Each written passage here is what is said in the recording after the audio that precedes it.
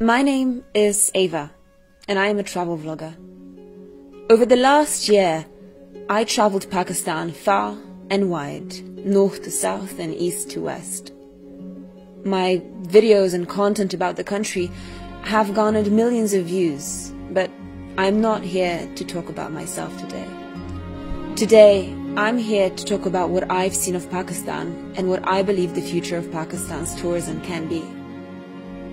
See, most of my Pakistani friends start to chuckle when I tell them this, but it's really no joke.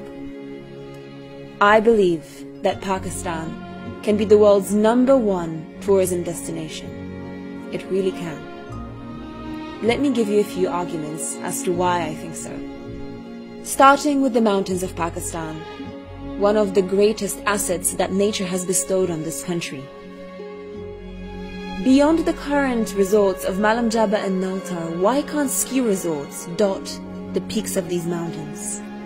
And beyond that, looking at the beautiful landscapes of Skardu and Hunza and Swat, why can't Pakistan become the next Bhutan or Nepal, with mountaineering and mountain trekking infrastructures that rival those of its neighboring countries? With 8 out of the world's 20 tallest mountains, this should be the epicenter of the world's trekking, adventure and mountain tourism. And just look at the mountains of the south. This is Hingol National Park in Balochistan. Now, why can't this become the next Grand Canyon? Just imagine tourists trekking, hiking and camping among these beautiful nature-made structures. And while we're in Balochistan, how can we forget about the beaches?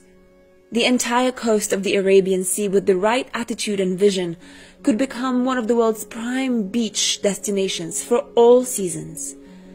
Imagine 5-star resorts, private islands, and beach shacks lining this beautiful coastline.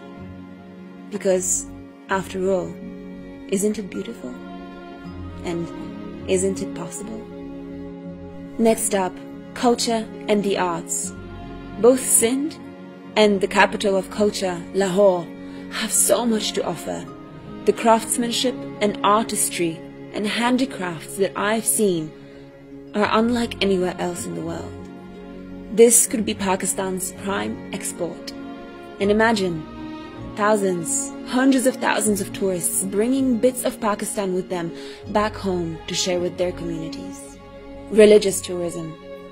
Pakistan has such an incredible Islamic heritage, and I know that the Sufi trail of Sindh can appeal not just to Muslim tourists, but to any tourists interested in history and culture. Pakistan also happens to be the birthplace of Sikhism and the travels of Guru Nanak. It's also home to some of the most important Hindu sites in the world, as well as Buddhist stupas and remains of a rich Buddhist heritage. History. Why don't more people around the world know that Pakistan is where the world's oldest civilization, the Indus Valley Civilization, was found? Why can't Makli Necropolis, Ranakot Fort or Mohenjo-Daro become the next Machu Picchu or Angkor Wat? What exactly is preventing Pakistan from becoming the world's top destination for history buffs? And of course, let's not forget about the food. Pakistan has such a rich culture of food and cuisines, and the diversity from province to province is just astonishing. Take Lahore and Karachi. Where are the Michelin-starred restaurants? Why can't these places become some of the world's top culinary hubs for foodie tourism? Well, this is my Pakistan.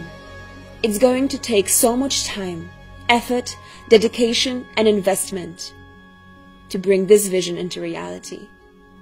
But I know that the gifts that Pakistan has been blessed with are endless. This is how I see the future of tourism in Pakistan, and I hope that you share my vision.